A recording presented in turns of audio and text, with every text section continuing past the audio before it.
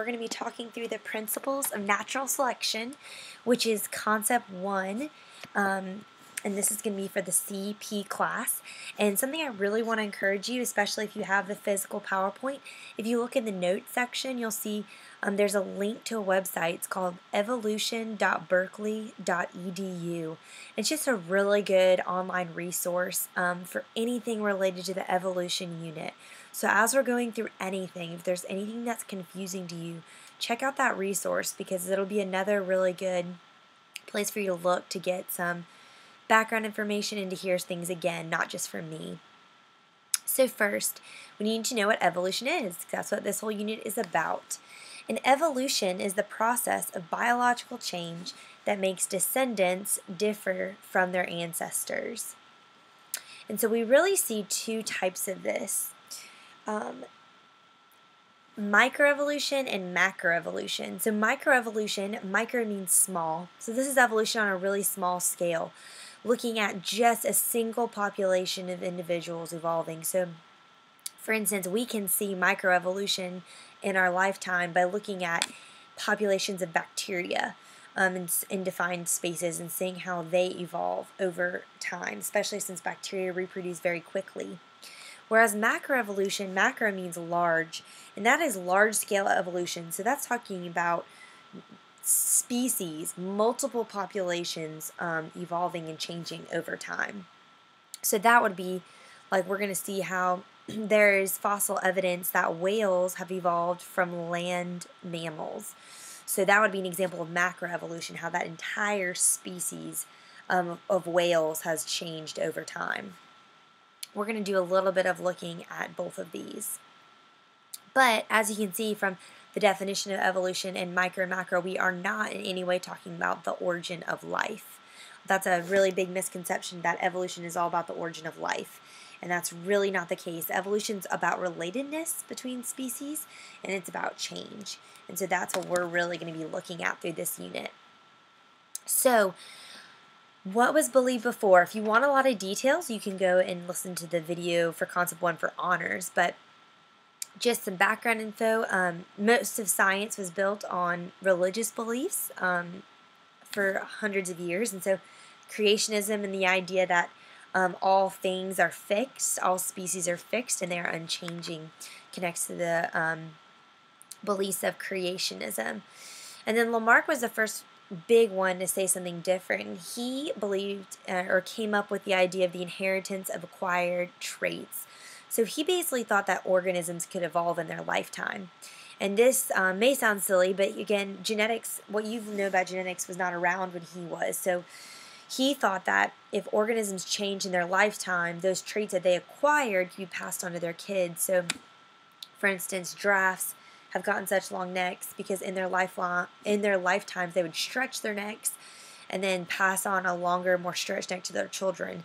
Now we know that isn't the case. You can do CrossFit and work out every day and have a 12-pack, and that doesn't change your genes. You don't pass on a 12-pack to your children.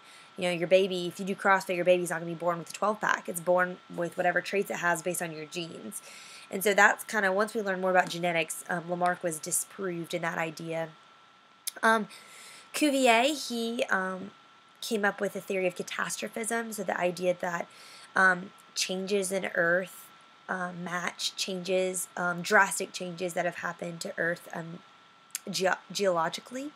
Hutt and Lyell were kind of the opposite of that. Theirs was the idea of uniformitarianism, so everything is gradual and everything is connected and changing slowly over time through slow, gradual changes to environments.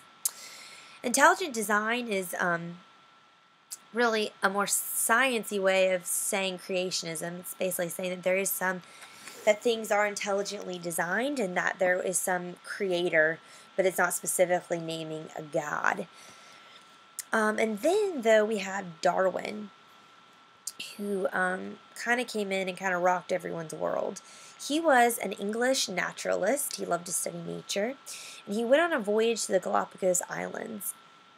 And while he was there on these different islands, he observed that different species of finches, which are like these little birds, Also different species of tortoises and beetles and all these other organisms.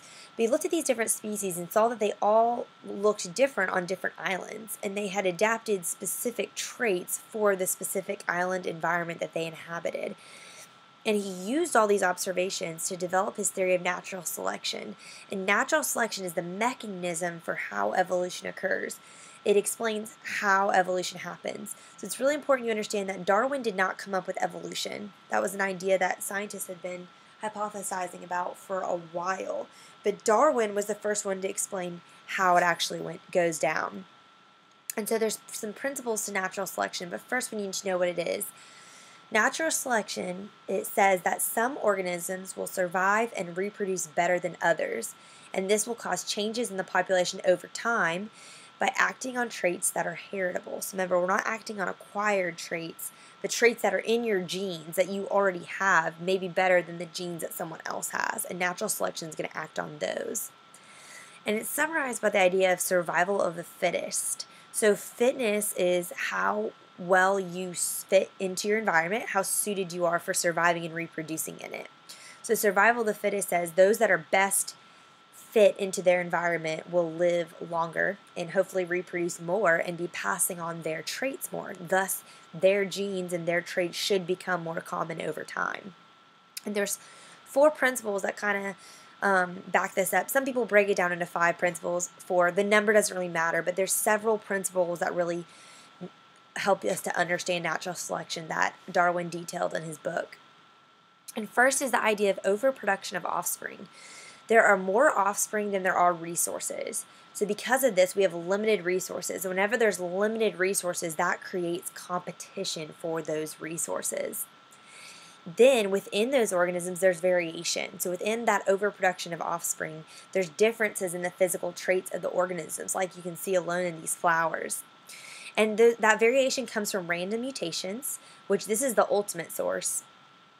It comes from genetic recombination during meiosis, so crossing over during prophase 1 can create some new variations and new combinations of genes. And it also can come from migration, gene flow. So not just moving somewhere new, but moving and then reproducing with the organisms that are there. That introduces new genes and creates some new combinations as well. Now, random mutations is the ultimate source because asexual reproducers like bacteria, they don't do meiosis and the migration doesn't affect them because they aren't sexually reproducing. They only reproduce on their own. So that's why we say this is the ultimate source, because it affects all species regardless, and all organisms regardless of reproduction. Adaptations are another principle of natural selection, and an adaptation, that is a noun. It is not a verb. It's not a thing that you can do. It's a trait or feature that you have that makes you better at surviving in your environment. So not every trait you have is an adaptation, but some traits are. For instance, cacti like these have adaptations. They are able to store water in ways that other organisms can't, and they have these alternate pathways for doing photosynthesis so that they don't lose too much water, those kinds of things. And what we should see is that the best adaptation should become more common over time, because organisms that have the best adaptation should be living longer, thus they're able to reproduce more, thus they're passing on their genes more.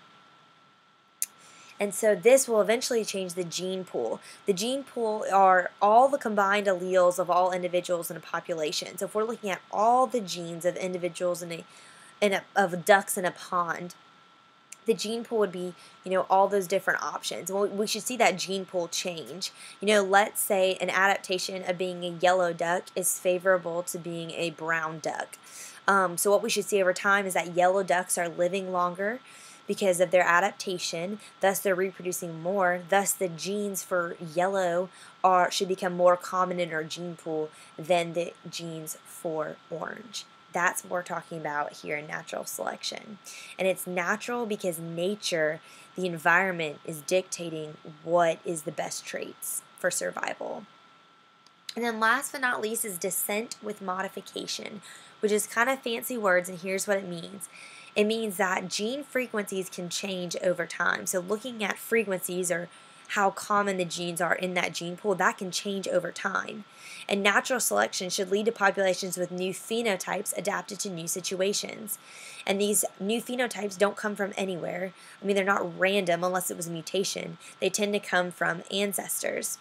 And beneficial traits should become more common over time, which means descendants can be modified from the ancestors they came from, such as things like opposable thumbs in certain primates, that kind of thing.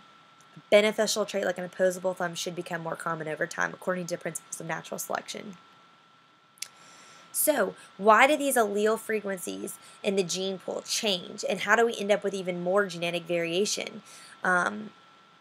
Remember, microevolution is evolution on a small scale affecting one population, and there's three mechanisms we kind of see to create microevolution: genetic drift, gene flow, and then non-random mating or sexual selection.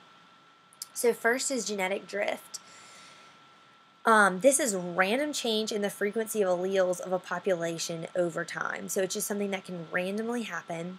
And rare alleles will just decrease in frequency, and then the other alleles will increase in frequency. And we see this having a bigger effect in smaller populations. And if you're in my class, I'll do a little demonstration with a deck of cards to kind of show you this effect, but we can kind of see it in this picture as well. So if you look at this first picture, let's say if only the circled flowers randomly just get to reproduce for whatever reason, look at what could happen over time. So in the original population, we have 80% of the population is red flowers, 20% is white flowers. Let's say the red allele is dominant to the white. So we don't know if these are heterozygous or homozygous dominant, but they're showing the dominant phenotype, and natural selection acts on phenotypes. And so let's say some, environmental things happen, and only these three organisms are able to reproduce. And again, it's random change.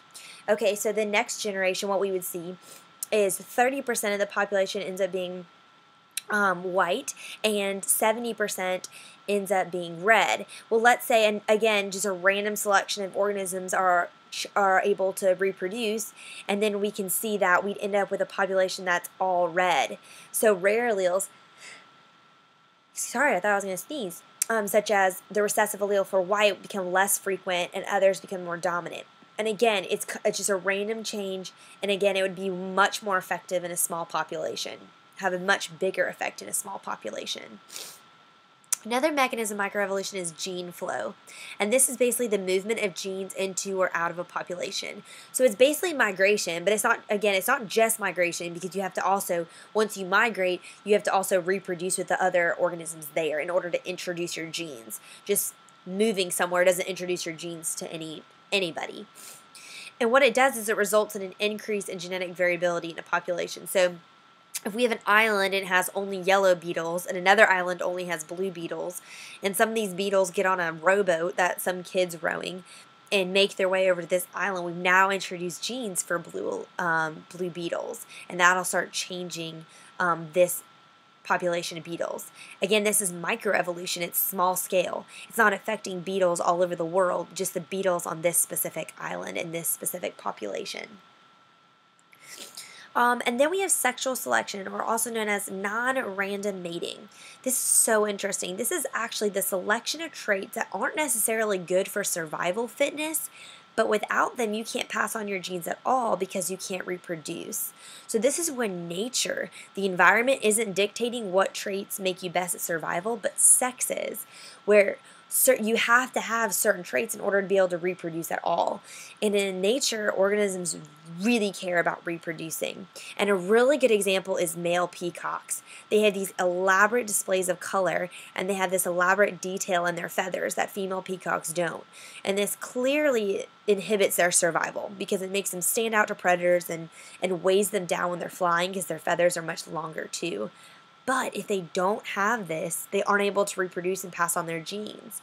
And thus sexual selection is favored having this trait. And there's a really cool video, if you have my PowerPoint in the link section of this notes, you fast forward to a section of it that'll give you about an 8-minute spiel about peacocks and the actual experiments they did behind to prove it, which is really, really cool.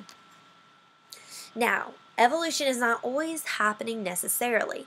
If it wasn't happening, we would say that a population is in genetic equilibrium. And there's a lot of math that goes with this. It's called the Hardy-Weinberg principle, which I'm going over with the honor students, but not with y'all. So do know that there is math to this to back this up. But genetic equilibrium would be when there are no changes in the allele frequencies of a population, meaning that evolution is not occurring. But there's 5 things that have to be true in order for evolution not to happen and in order for a population to be in genetic equilibrium. First, the population has to be very large in order to eliminate the effects of potential genetic drift. Second, there can be no migration in order to eliminate the effects of potential gene flow. Third, there has to be random mating, so no selection whatsoever in your mating, it's just random, in order to negate the effects of potential sexual selection or non-random mating. 4, there can be no mutations, because we know mutations create variation. And then 5, there can be no natural selection, so no traits can be more favorable for survival than others. So the purpose of this, as you can see, is that this is really, really, really hard to meet all 5 of these conditions. And pretty much in any situation, you'll see that one of these conditions being violated. Thus, that means that evolution is probably occurring in some way, even if we can't see it. And that is Concept 1 notes for CP students.